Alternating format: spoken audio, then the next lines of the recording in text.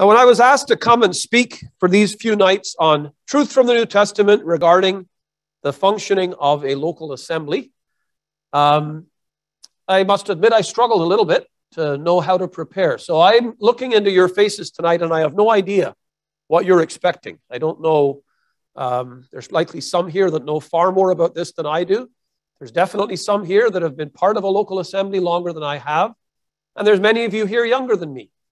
So let me just do a few things at the very beginning in terms of just laying out the way that I intend to approach the subject over the various nights. And I'm certainly open to input. If folks want to contact me between now and next Wednesday, if there's things I say that you don't understand or things that you would like me to address, then I certainly don't have the answers for everything, but I'm happy to try to deal with things scripturally. First of all, let me say that I want to be very, very clear that this type of teaching should never come across as us versus them. My objective is not to put into your minds the idea that we are comparing the assembly of Christians that meets here in Sarnia Gospel Hall with groups of Christians that meet in various other places. That's not my objective whatsoever. I don't think we're given a mandate to pass judgment on various groups of which we're not part. So I'm not going to speak to you as sort of an objective observer from a distance, analyzing various types of congregations and different bases for gathering and tell you what I think of this one or any other one. So in terms of comparisons, I would ask you to do the same. I'm really not looking at all to spend time comparing different places and trying to judge which is better than another. The comparison I would like us to focus on, and I would suggest to you, the comparison each of us as individuals need to focus on, is comparing the place where I am placed by God, the assembly that I'm part of, the group of Christians I meet with, the place where God has put me to honor him. Compare that to the Word of God. And that's what I would like to try to do in these sessions together, is to look at the Word of God and say, does it really matter how we gather? Does it matter how we function? Are there any guidelines in the New Testament that stipulate how a group of Christians are supposed to meet locally? What's the significance of it? How are they supposed to function? Does it matter to God? That's the subject I'd like to deal with. The second thing I'd say is, I hope that nothing I say comes across as pride. So not only is it not a sort of a comparison of all sorts of different ways that churches function and trying to analyze them, but secondly, it's not only not us versus them, it's not us alone. It's not saying, here we are, we've got the truth, we've got this figured out, this is the only way to do it, and we've got it sorted. Pride is both on a personal level and on a collective level a tremendously dangerous trap when it comes to the testimony of God. So on a personal level, I think we all know, at least academically, maybe we don't know and experience enough, but we know that pride is that element of our fallen nature that forms a part of almost every type of sin. So you get verses like a person who thinks he stands, take heed lest he fall, and so on. But when it comes to assembly testimony, when it comes to congregational functioning and testimony for God, pride is actually equally dangerous. So when you come to Revelation chapter 3, for example, the last of those 7 churches that are addressed, the church in Laodicea, the risen Christ puts his finger on their problem. They're proud. They think that they're rich and increased with goods and have need of nothing. And yet he says, you don't know that you're naked and wretched and blind. And so you see there the danger of congregational pride creeping in, that we do this better and we've got this figured out. Dear brother or sister, don't allow pride personally to be a source of stumbling, and collectively, let us not allow pride. There's more than enough to keep us humble. There's more than enough to keep us with a keen sense of how much we fail at our very best, individually and collectively. We only are what we are by the grace of God. And so nothing that I say over these nights should please be perceived that I'm speaking from a position of strength or pride, thinking that we've got something figured out. We seek to follow the Word of God, and we seek to follow it humbly. Thirdly, what I'd like to stress is I really want to try to focus on the Scriptures. I'm going to be very simple. There's likely some here, and there's nothing I'll say over the next 6 nights that you haven't heard already. So maybe you'll leave very disappointed. But if there are some here, and you would really like to learn from the Bible, what does the New Testament say about how Christians are supposed to gather? Then really that's where I'm aiming, is to just honestly look at what the scriptures say. What does it mean to the Lord? Why did he lay out instructions for us? Is it important that we look to the New Testament, or is it just that we're left to sort of do whatever works pragmatically, or whatever makes us feel good, or whatever seems to benefit the most people? So that's my aim, and my aim is to look at the scriptures. We won't get the answer to every controversial subject. If you're looking for me to sort of give you the top 10 list of controversies and weigh into them, you'll leave disappointed. That's not my purpose. My purpose, if I leave after 6 nights and people have a better sense of what the New Testament teaches about local companies of Christians gathering together, then we'll have accomplished our purpose. So in introduction tonight, there's really 4 things that I want to do. So the first thing I want to do is I want to talk about the whole idea of the word church, churches, or assembly. Some will say it's just semantics, and maybe it is, but words have meaning, and words take on meaning over time. So someone asked me a very honest question one day. I was in Trinidad, and I was sitting, they said, what's the difference between a church and an assembly? And I hadn't really thought of that question myself. Maybe you have that question. You know, you'll hear people often talking about going to church. You'll hear other people that will never hardly use the word church, and they'll say that I'm part of the assembly. Well, let me just explain the word. The word church, we read it in Matthew chapter 16. We read it in Matthew chapter 18. We read it in 1 Corinthians chapter 1. The word church literally means a called out company of people. So an English word that would be similar would be the word congregation, except congregation doesn't go far enough, because congregation just has the idea of a group of people assembled together. The word church, or I never try to pronounce Greek words, so if you're better at it, you can call it ecclesia is the Greek word.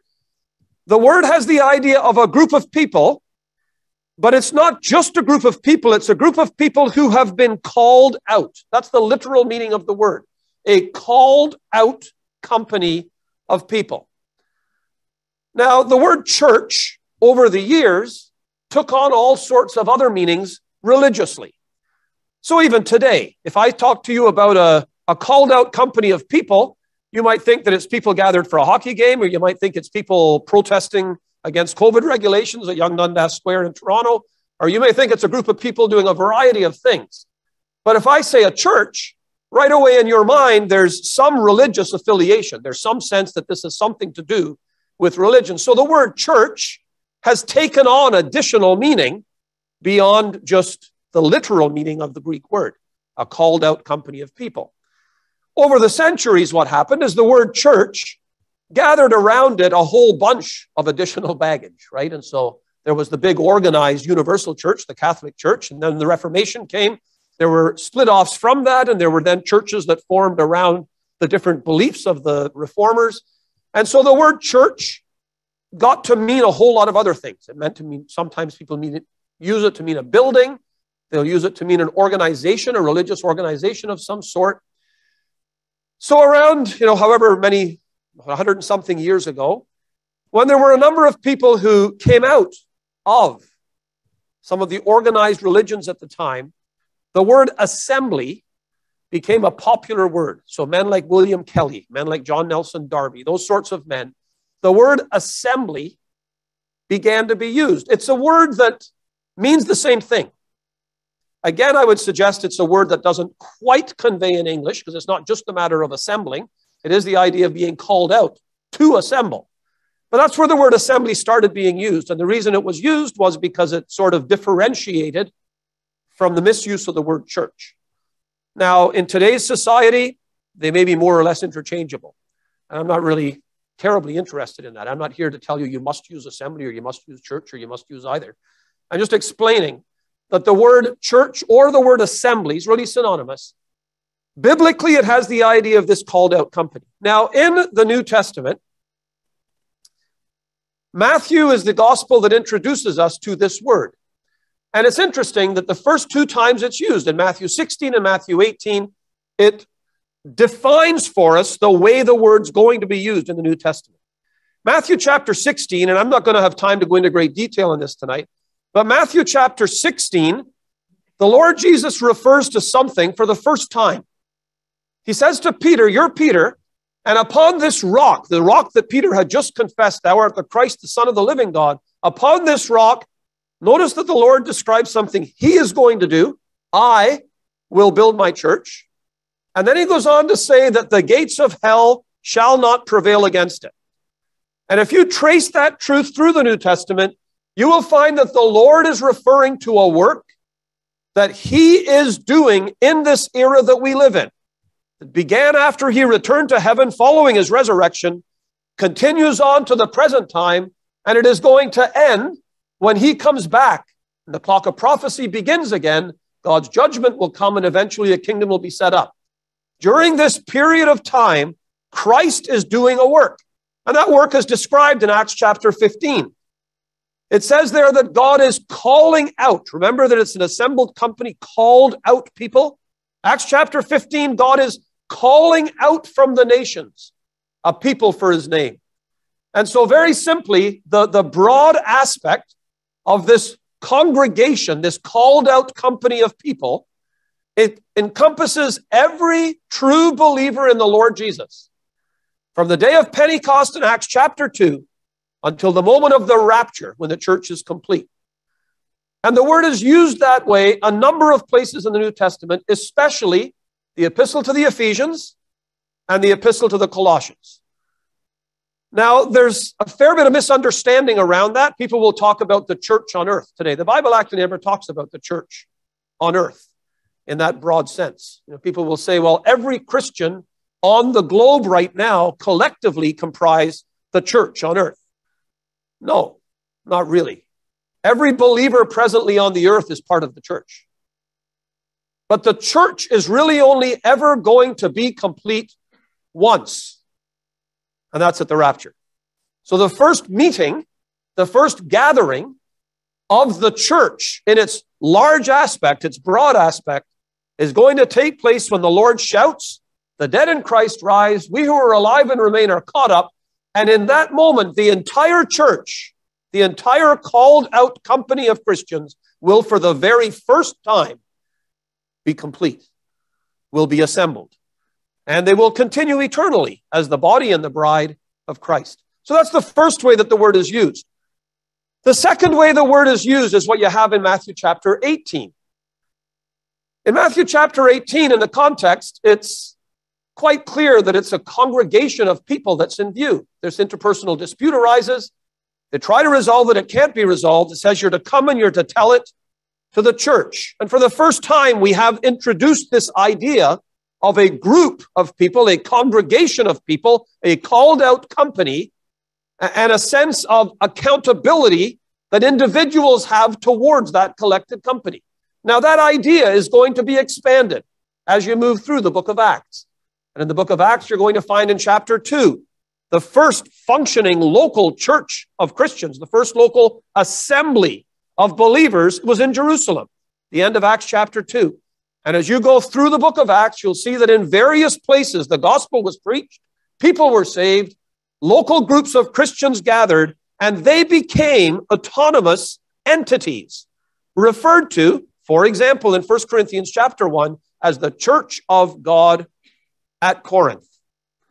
Acts chapter 20, Paul sends to Ephesus and calls for the overseers of the church at Ephesus. Paul writes a letter to the churches, plural. You can't use churches, plural, when you're referring to the one universal church. But Paul writes to the churches which are in Galatia.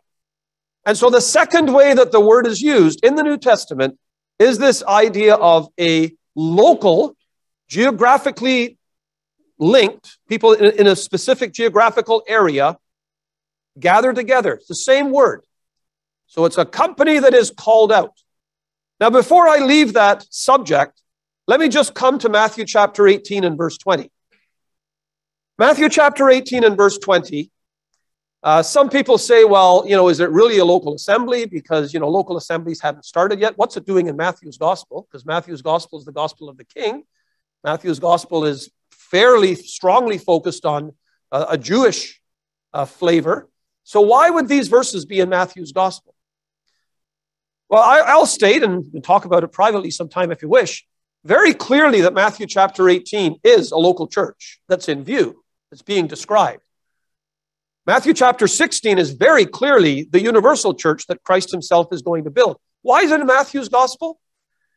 I think one of the keys is the idea of the presence of the Lord. Matthew's the gospel that begins with Jesus described not as a savior, not even by the name Jesus, but by the name Emmanuel.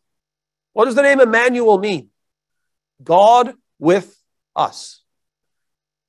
If you read through Matthew's gospel, the Lord Jesus is clearly presented as a king to the nation, the son of David. He fulfills all of the requirements to legitimately be the king of the nation. And he comes and he proclaims himself. And Matthew 5, 6, and 7, that great discourse, Sermon on the Mount, he lays out his principles as the king. But if you read through the Gospel of Matthew, you come to chapter 11 and into chapter 12, and the nation flatly rejects him as their king. In fact, chapter 12, they ascribe to him his works, that he's doing what he's doing through Beelzebub.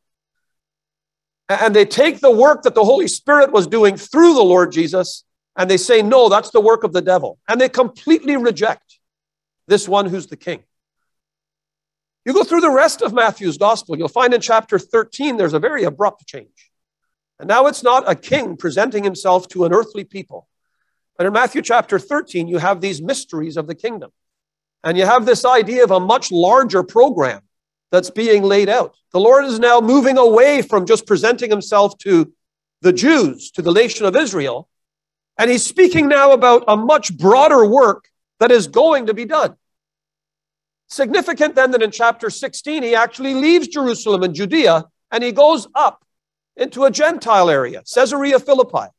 And when he's up in Caesarea Philippi is when he asks Peter, who do men say that I am? And it's in that context that the Lord first introduces this idea that he is going to be doing something different than what had been anticipated previously. He wasn't now presenting himself as a king to Israel. He says, I am going to build my church, and the gates of hell shall not prevail against it. Then when you come to chapter 18, you have the second aspect, this local aspect. Now, I owe it to Dave Valance, who pointed this out for the first time. Maybe others pointed it out before, but for the first time I heard it. Matthew 18 and verse 20, you have the little word where. Where two or three are gathered together in my name. The word that's used there for where is only used 3 times in Matthew's gospel. And if you look at the other 2 occurrences of it, you get a little picture of a local church in principle, the way it's meant to function. And the idea is that this gathered out company, if you look at the language of Matthew 18 and verse 20, the best way to translate it in English would be this: wherever there are 2 or 3, so where there's a plurality of people, having been called out. So wherever there are 2 or 3, having been gathered unto his name. It's the idea of a magnet. It's the idea of attraction. It's the idea of people who are responding to something that is attracting them. And as you look at it now, there's a group of people, they have been gathered, they've been called out, and there's something that has attracted them. Now, the other 2 places the word where is used. First of all, it's used concerning the wise men when they came from the east. And in Matthew chapter 3, at the very beginning of the gospel, it says, the star which they saw in the east went before them till it came and stood over where the young child was. And you think of that scene. They're following a star. If you or I had been there, I mean, whether it was 3 wise men, we don't know. We don't know how many there were. We know there was more than 1. But it's just, the little tranquil scene that they draw up at Christmas time. You see these wise men from the east with their gifts. What had attracted them? What had drawn them together? We see them now, they're gathered together. Where are they gathered together? Where the young child is. So Christ is the one who is there. He is the one that has attracted them. He is the one around whom they are gathered, and he is there in their midst. The second time the word is used is at the very end of the gospel in Matthew 28. Verse 16, and the 11 disciples went away into Galilee into a mountain where Jesus had appointed them. And when they saw him, they worshiped him. They went to a mountain where Jesus had appointed them. So now it's not the little baby, or the young child, actually, the young child back in Matthew 3. Now it's the risen Christ. He's risen from the dead. He told the disciples to meet him in Galilee. And so here they are, this group of people. And we see them, and they're going up to a mountain where he had appointed them. And what's the scene? People that have been attracted, people that have been gathered, people that have come together. Why? For him. And he's in the midst. And with him in the midst, when they saw him, they worshiped him. So that's the picture that we have in Matthew chapter 18 and verse 20.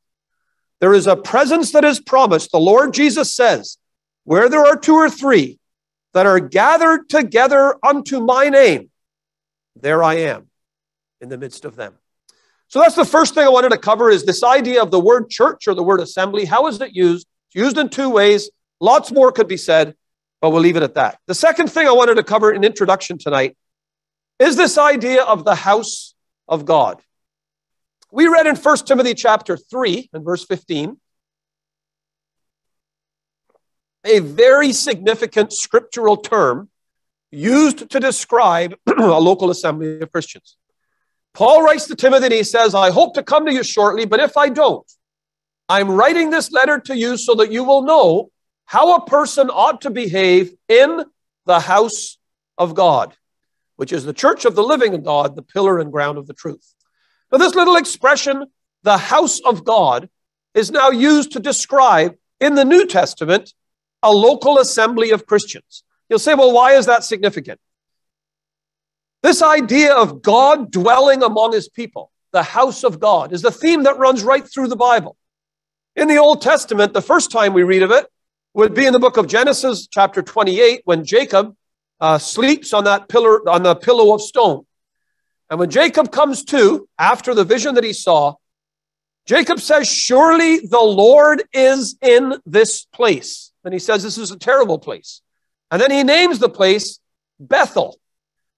This is the house of God. And what gripped Jacob there personally in Genesis 28 is that the presence of the Lord is in this place. This is the dwelling place of God. This is the house of God. First time it's mentioned. Probably the most prominent mention of this idea, the house of God, this designation, is the tabernacle. And that's why I read where I did in Exodus chapter 25. If you read the story of the journeyings of the children of Israel after they come out of Egypt and even after they go into the promised land, one of the most prominent features of the life of the children of Israel during that time is this building, this tent, this temporary thing that was set up and taken down and set up and taken down as they traveled through the wilderness and eventually set up and left up for quite a while once they got into the land. We call it the tabernacle. The Bible calls it the tabernacle. It's called frequently the house of God. And so what I'd like to just draw your attention to a little bit is, what does this expression, the house of God, mean when it comes to a local assembly? Well, just a few things. Let me just say before I go into this too far, there is a fair bit of misunderstanding about the teaching of the tabernacle and whether or not it has any relevance to the functioning of a local assembly. And there are people who will err in one direction and try to take all sorts of details out of the functioning of the tabernacle and bring them into the functioning of a church or an assembly in our era. And so looking outside, you could say there's many of the religious trappings, priests with robes and bells and incense and all sorts of other things that you can trace back to the formality and the functioning of the priesthood and the tabernacle in the Old Testament. So no, that's wrong. Then there's people, though, that'll err in the opposite direction, and they'll say that the tabernacle has nothing to do with a local assembly. In fact, everything to do with the tabernacle is actually fulfilled individually in the New Testament. The whole idea of sacrifices and offerings and a priesthood and approaching God and all of that, the book of the Hebrews clearly makes it clear. Can't clearly make it clear. The epistle to the Hebrews clearly states that all of those things of the tabernacle, the offerings, the priesthood, they all find their fulfillment in Christ. And therefore, we don't have a priesthood that functions as an intermediary between us and God. We have one sacrifice offered forever. And you say, yes, absolutely, that's true. So that means that the functioning of the tabernacle, all of the ritualistic things and all of the ceremony and all of the trappings of it and the veil, and no, none of that really has much to do with the way an assembly is supposed to function. So is there any relevance? I would say yes. What's the relevance? The relevance is that the tabernacle very clearly was identified as the house of God. Numerous times you'll hear it referred to as the house of God. All of the priesthood and the sacrifices and the veil and the approach, all of that was necessary because a holy God was dwelling in the midst of an unholy people. And for those people to have God's presence with them required that there be a means of approach, and that means of approach required the shedding of blood, the functioning of priests, and so on. But at its core, what was the purpose of the tabernacle? Have you ever thought of that? What was the purpose of the tabernacle? Was it a social purpose for the people? Was it for the mutual blessing of one another? No, at its core, the purpose of the tabernacle, we read in Exodus 25, God initiated it. It was his idea. And he specifically said, build me a house that I may dwell with them. That was its purpose.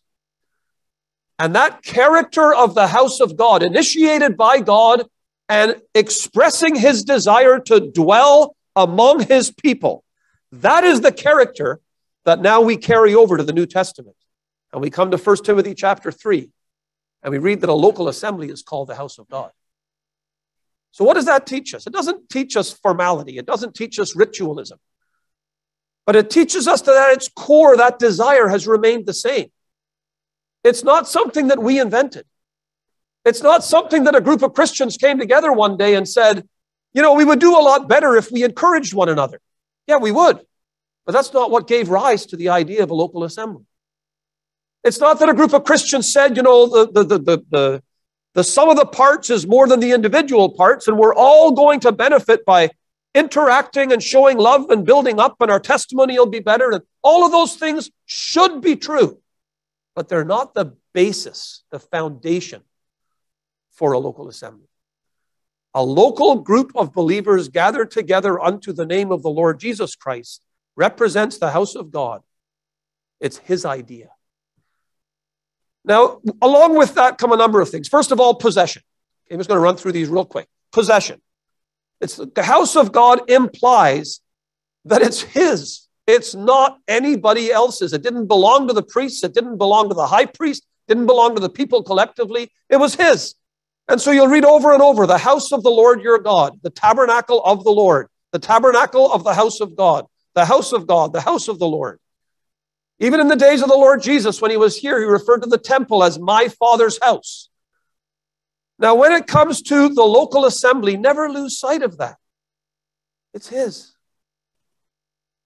Dear brother or sister, it's not mine. It's not yours. It's not the overseers. It's not even all of us collectively. The building might be. I mean, there may be a group of trustees or maybe incorporated, and maybe the whole congregation has certain legal obligations. But the actual functioning of a local assembly, it's God's. It's not ours. And it's a sacred thing to recognize that in terms of possession, it's the house of God. The second is the purpose. And I touched on that. He says, build me a house that I may dwell with them. Matthew 18 and verse 20 makes it very clear that it's the Lord's desire to gather with his people. And it is his presence. It's not our collective presence. It's his presence that identifies the character of the house of God. I'll just say one more thing before I leave that and move on. And that is the idea of a person. There's other things you can talk about in terms of the house of God. Maybe just one very practical thing. I'll just touch on this as I leave it. Preparation. It's interesting that although it was the house of God, so it was his possession, it was his design, he gave the pattern, it was all him. When it came to building the house, the people all brought of their possessions. People who were talented used their talents, skillful tradesmen, artisans, and they're all described there in the record that we have in the Old Testament. So it was the talent, the commitment, the treasures, the jewels of the people. It was all of the possessions and the talents of the people that were surrendered to God and were then used in the construction of the house of God. Now bring that over into the New Testament. You know, it's very tragic in the Old Testament that there was an awful lot of treasure that could have and should have been used in the construction of the tabernacle, the house of God. And you know where it went instead? To a golden calf at the bottom of the mountain when Moses was still up getting the instructions. When Moses came down from the mountain, there was a golden calf assembled with all of the treasure that had been brought together. And it's almost ludicrous when you read the description, right? Aaron's trying to defend himself, and he says, well, you know, we put it in to the oven, and look what came out. It's like magical. You know, you bring that into the New Testament, and all kidding aside, while the assembly is the house of God, it's his. The fact is that an assembly is built by you and me. That's the truth of 1 Corinthians chapter 3. Each one of us as members, we are building into the local assembly of which we form part. And if I learn from the example of the Old Testament, I learn that it's possible for me to have things, whether it's my abilities, my money, my time, my ambitions. It's possible for me to have things that God intends to be used to build up his house, to build up the assembly. And instead, I am taking those very same things and I'm squandering them on things that bring no glory to God. Now, I'm not here to find fault, but I am here to challenge you and myself. There is no greater use for earthly possessions, human ability, ambition, enthusiasm, effort, than to pour my life into the building up of the house of God. It's not an afterthought. It's not just a membership. It's not just a place that I come to receive and to get. It's a place into which I should be willing to pour my life. Acts chapter 2, verse 41, it says, the same day there were added unto them, verse 40, the same day there were added unto them about 3,000 souls. You know, the word that's translated souls there is the same word that's translated frequently in the New Testament, life. Exactly the same word. He that will save his life shall lose it. Who will lose his life for my sake, the same shall find it. Same word. And so the idea you have there in Acts chapter 2 is it's an entire life. It's everything that I am in myself. All of me is now being added into a place that is the house of God. And therefore it has a claim on everything that I am. But the final thing I want to say about the house of God is the person. Who is the most prominent person associated with the tabernacle in the Old Testament? And the house of God's not limited to the tabernacle. Let me just say that. It goes on to the temple. Eventually there was a temple in Jerusalem. And of course, that is the house of God. I mentioned in the New Testament, the Lord refers to my Father's house. If you go all the way to the very end, after the millennium, at the very, very end, you read about heaven. What does it say? It says, God himself shall dwell with them. And he will be their God, and they will be his people. So this desire that God has to dwell with his people, it's something that is intrinsic to the character of God and flows right through all of his dealings. But if you go back to the tabernacle, because that's where I'm dealing with right now, who's the one person that is most prominent in every feature of the tabernacle? You'll say, well, it was Moses. Moses was the one that was given the instructions, and Moses is the one who passed them along. Is it Moses? Some will say, well, it's Bezalel and Oholiab. You got tons and tons of kids being born down here in Sarnia. Any of you called any of them Bezalel or Oholiab yet? If not, try it. 2022 could be the year if you're expecting a son. Not a very common name. Who were they? They were the talented artisans. They were the men who were skilled craftsmen. They were the ones who formed all those ornate things, the candlestick, the table of showbread, and the altars. And were they the most prominent men? No. What about the Kohathites, the Gershonites, the Merarites, and the mosquito bites? What about them? Were they the most prominent ones? They carried all the vessels. They all had a role. Every time the thing was struck, every time it was set back up. Were they the most prominent? What about Aaron and Aaron's sons? Aaron was the high priest. He's the only man. And eventually his sons, Eleazar and so on, who on the great day of atonement could go in. So was Aaron the most prominent man? You know what's interesting? You read the book of Hebrews. And you read the book of Hebrews and take the revelation given in that epistle and go back to the Old Testament. Who's the most prominent man in the tabernacle? It's Christ. Everything about the tabernacle spoke of Christ. You can't read through the Old Testament account and read the book of Hebrews and miss the fact. Maybe nobody knew it back then. Maybe even Moses and Aaron didn't understand it in its fullness. But who knew? God knew. And when God looked at the functioning of that tent going through the wilderness, who did he see? He saw his son. He saw Christ. Everything about the tabernacle was about Christ. And I would just like to stress for us, we lose sight of this. I'm no different than you. We lose sight of this so quickly when it comes to assembly life. It's all about Christ. It really is. Yes, it's important to be a witness in our community. I don't have to come to Sarnia and tell you the importance of outreach. I admire the assembly here and its zeal for reaching out with the gospel. But that's not the first priority. It's not even about our relationships with one another. We'll get to that. It's very important, extremely important in terms of how we interact with one another and how we build up one another and how we love one another and forgive one another and forbear one another and feed one another and all sorts of other things. But that's not the big thing. All of those other things fall into place and get their proper priority when we recognize that it's ultimately all about Him. And if you get nothing else out of this consideration, please take this away. It's His assembly. And ultimately, it's all about Him. Now, the third thing I wanted to touch on tonight is relevant New Testament passages. Okay, so first of all, we talked about the church and the churches and what the word means. Secondly, we talked about this concept, the house of God, and why it's so important to understand that concept when it comes to functioning in an assembly. Thirdly, I just want to talk very practically about relevant New Testament passages. The New Testament, none of the Bible for that matter, but when it comes to New Testament truth, it has not been given to us as an alphabetical listing of topics. Now, sometimes in the age of Google, it's easy to forget that, right? You can just go and say, what does the Bible say about, I don't know, raising children? And there it is. What does the Bible say about buying a car? I'm not sure it says anything about buying a car, but it does say about managing your money. I mean, there's lots of topics. You can search, what does the Bible say? And you'll get a variety of passages. And there's no harm in that. But have you ever stopped to think that the Bible actually is not given to us as a topical list? It's not given to us as a catechism or a statement of faith. There's a number of those down through church history. Nothing wrong with them. That's not how we got the Bible. Not given to us as a systematic theology textbook that goes topic by topic through doctrines of God and doctrines of salvation and so on.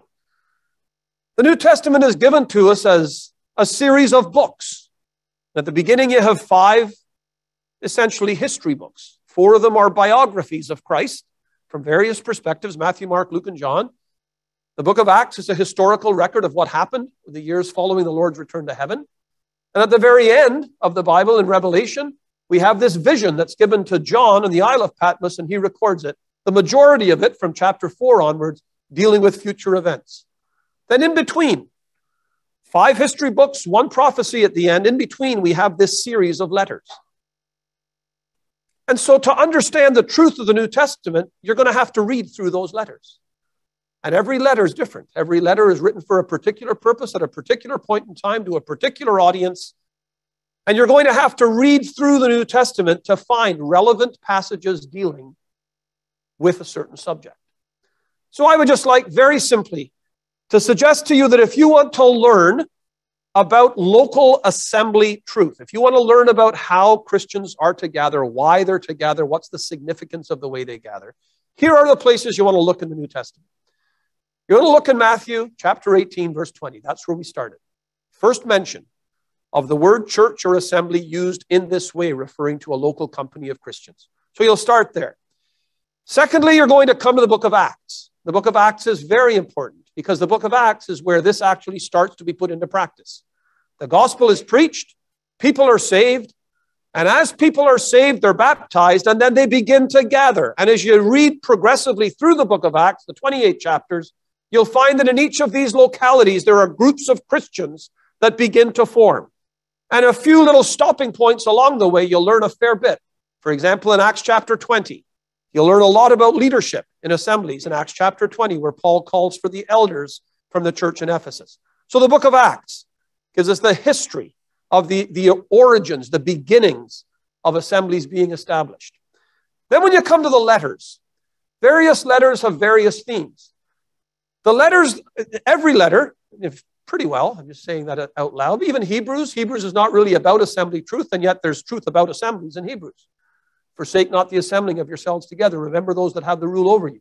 So in almost every letter, there's certainly things in there that indicate that they were gathering as assemblies. But the main letters that you're going to go to, you're going to start in Matthew, you're going to stop in Acts. The letter of 1 Corinthians, the first letter in our Bibles addressed to the Corinthians, is a letter that specifically states that it's to do with conditions at Corinth. And therefore, in that letter, there's a wide variety of truth. Most of it correcting things that were wrong at Corinth, but a wide variety of truth in 1 Corinthians about the functioning of a local assembly. The next letter that you're going to come to that is specifically dealing with local assembly truth is 1 Timothy. So you'll have 1 Corinthians and then you'll have 1 Timothy. And we read from 1 Timothy tonight. That's where Paul says, I'm writing to you so you'll know how a person ought to behave in the house of God, the church of the living God, the pillar and ground of the truth.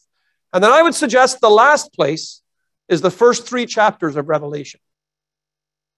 Okay, so if you want the relevant New Testament passages that, by and large, predominantly deal with assembly truth, Matthew, the book of Acts, 1 Corinthians, 1 Timothy, and the first 3 chapters of Revelation.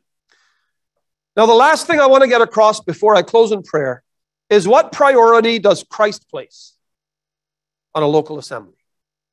Now, I've emphasized that it's all about him. But what importance does he place on it? And I'd just like to point out it's his perspective that really matters the most. There's a verse in Acts chapter 20, I'll just quote it because time's almost gone. When Paul addresses the elders of the assembly at Ephesus, the tone in that section is he's pleading with them, he's imploring with them. It's intensely personal. Paul is passionate as he speaks to these men. And he tells them, feed the church of God. This is the little expression I want to focus on. Feed the church of God, which he has purchased with his own blood. Now, different men have tried to explain different ways to understand that. Some will say it's the blood of his own. Feed the church of God, which he purchased with the blood of his own, meaning the blood of his own son. And that's certainly true. I think it's a little bit stronger than that. It's not just that God purchased this with the blood of his own. I think the force of the passage really is that God became man himself. God was manifested in flesh. And a man who was in himself everything that God is, shed his blood to purchase that little company of Christians. Now, we know that he purchased us individually. That's the truth of 1 Peter. We are redeemed with the precious blood of Christ. But Acts chapter 20 adds something else. To those leaders of the assembly at Ephesus, Paul says to them, you look at that little group of Christians. He calls them a flock. Feed that flock. And he says, you remember that as you are serving those believers, as you are functioning in that sphere of a local assembly, you remember what Christ thinks of it. You feed the church of God that he purchased with his own blood. That's what he thinks of an assembly. And just before I close, I'm going to ask you to turn with me to that last passage I referred to, Revelation. Revelation chapter 1. I'm not going to read the whole description that we have in chapter 1, but just to sort of give the overview, the first thing that John sees in this vision He sees in verse 12, Revelation 1, verse 12, he turns to see the voice that spake with me. Being turned, I saw 7 golden candlesticks. And in the midst of the 7 golden candlesticks, he sees this man. There's a big description given of the man. One like unto the Son of Man, clothed with a garment, and so on. When you get down to the end of chapter 1, you have at the very end of the last verse, the 7 candlesticks which thou sawest are the 7 churches. So very clearly here in these 3 chapters, what we have is the risen Christ.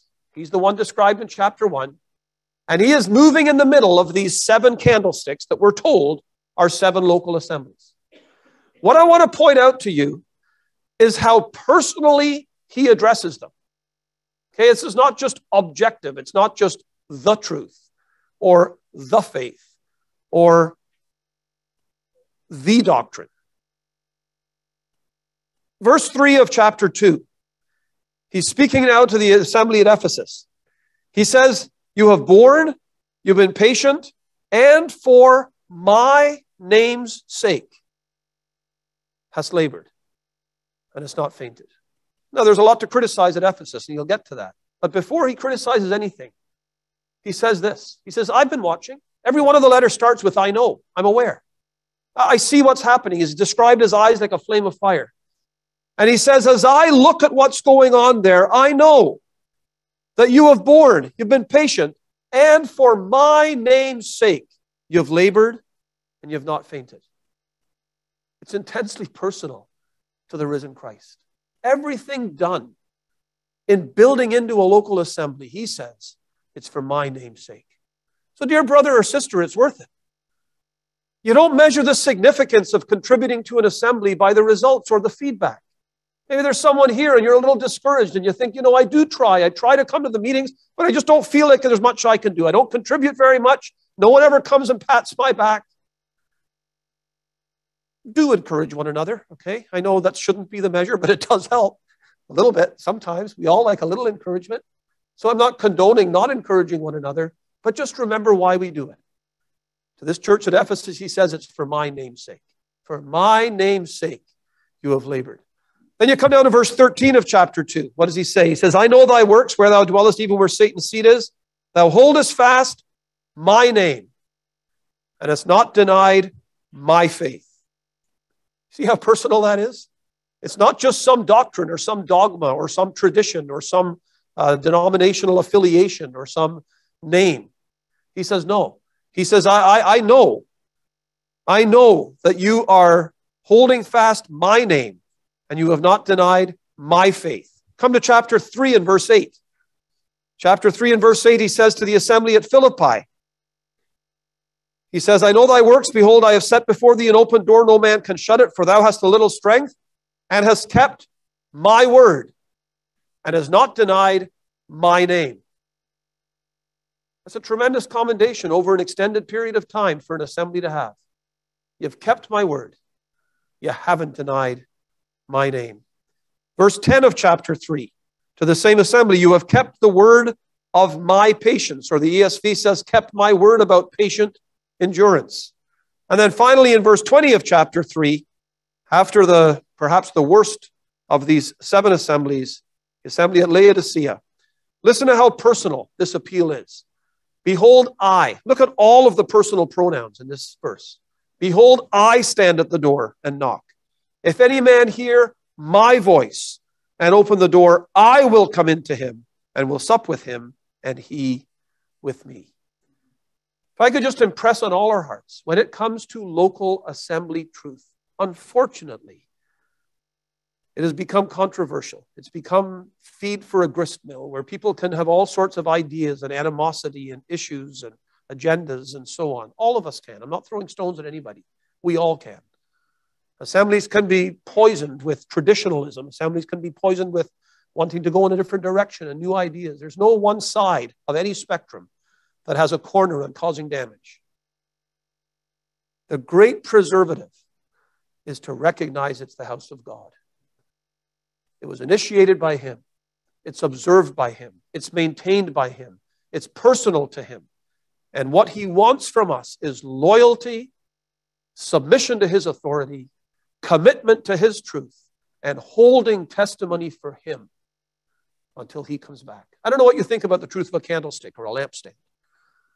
You know, the image that's used there in Revelation chapter 1. I may get shot down for this. You know, the general idea is that the image of a lampstand is a lampstand of testimony to the community. Right? So we're lampstands in the sense that we represent Christ to the community. Absolutely, we should. And I'm not sure if that's the core idea when it comes to Revelation 1, 2, and 3. Because who is the one observing in Revelation 1, 2, and 3? It's Christ himself, with eyes like a flame of fire. And I wonder if the core, most important idea in a lampstand is not so much lamps that are shining for Christ in a dark world, although that's very important. Philippians chapter 1, 1 Thessalonians 1, very important that an assembly be a place from which the word of God sounds, and I'm not taking that away. But I wonder if the core idea is this, not so much shining as lights to a dark world for Christ, but rather shining to Christ from a dark world. As he looks down into a world that rejected him, and a world that one day will reel under the wrath of God because of what they did to his son. He is himself building the church in its large aspect. He's calling out from the nations of people for his name. But as he looks into this dark world, here and there he sees lampstands that are shining to him. And what are those lampstands testifying to? They're testifying to his name. They're testifying to his word. They are shining for his glory. So that's the objective. Now, Lord willing, tomorrow night, just so you know, I'll just say tomorrow night and Friday night. Tomorrow night, I intend to take up two broad themes. The first is a theme of stewardship. And we'll be looking at the idea, does doctrine matter? You know, some people don't like the idea of doctrine. They say, you know, we'd rather just have a fellowship based on love. Is doctrine important? Well, the way I phrased the question, you obviously know my answer. That yes, I think doctrine does matter. But we'll look at that, the idea that an assembly has stewardship responsibility for the truth. And then secondly, we'll look at fellowship. So what does it mean? How is it formed? What's it based on? How is it protected? How is it practiced? So tomorrow night, broadly, we look at the truth of stewardship as it relates to an assembly and fellowship as it relates to an assembly. And then Friday night, Lord willing, we'll look at the truth of headship and the truth of worship. And again, specifically looking at how they are displayed in and reflected in the functioning of an assembly. So thank you very much. We'll leave it at that. Please pray for the Lord's help in the meetings, that they'll be profitable and helpful to all of us.